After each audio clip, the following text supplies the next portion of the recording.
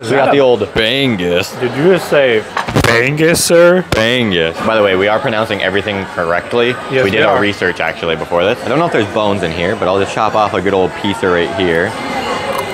Oh, the fry on the top gives it a nice crunch, and then the inside's a bit chewy. I don't know how to describe the flavor on the inside, but it's really good. It surprisingly got more flavor than I expected. In your favorite Banguses, where does this rank? I don't know if you can ask me that question. It's a bit hard.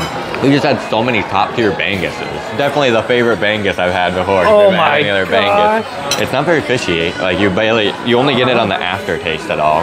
This has a lot of flavor, and I really like it.